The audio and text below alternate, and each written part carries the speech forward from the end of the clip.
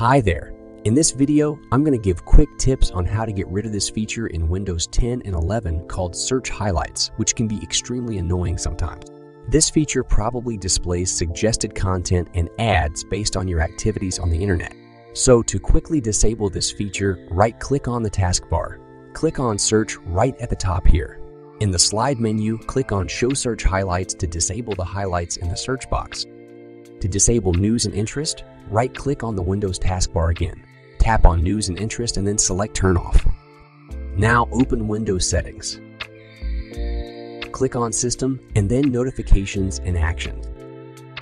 Uncheck Suggest ways I can finish setting and get tips, tricks, and suggestions as you use Windows. Now you're good to go. Thanks for watching. Make sure to click the subscribe button and turn the notification bell on for future updates. And don't forget to hit the like button as well. See you soon.